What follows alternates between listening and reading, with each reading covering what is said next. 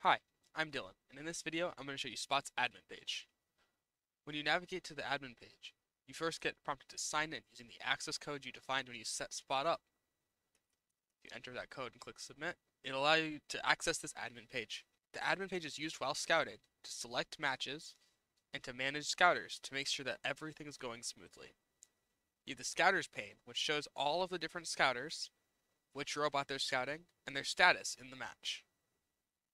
Below that, you have the matches, which allows you to select a different match as the matches continue throughout the day. When you select a match, scouters will be assigned robots in that match automatically, so you don't have to worry about scheduling scouters with robots in certain matches. Inside the admin page, you also can edit a couple of things.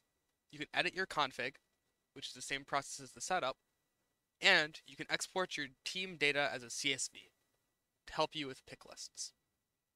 That's Spot's admin panel. If you want to learn more about Spot, I'd recommend checking out the analysis experience and scouter experience, as they'll give you a better idea about the app. See you next time.